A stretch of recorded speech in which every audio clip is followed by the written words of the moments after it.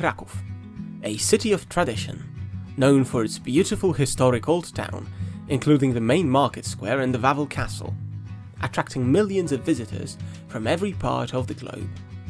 But only a few minutes from the marvellous castle and Krakow's many wonders of architecture lies Henryk Jordan Park. Located just next to the city centre, Krakow's most beloved park is incidentally a great place to play Pokémon. This is why we, the Kraków Pokémon GO community, in cooperation with the city authorities, would like to invite you, Niantic, to organise a Pokémon GO event in Kraków, in Henryk Jordan Park.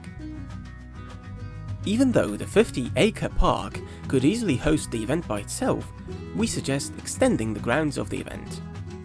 Just outside the park, we have Ponia, a large, over 100-acre meadow where the locals often walk their dogs, jog and fly kites.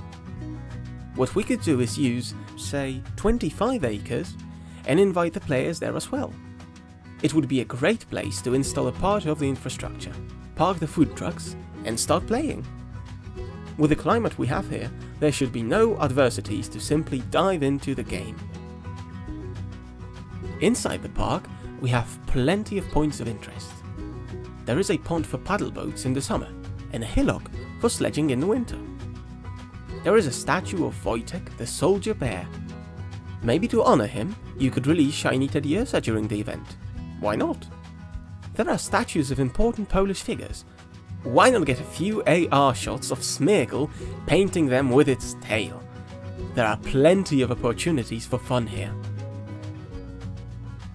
We have worked together to show you that Pokémon GO belongs in Kraków.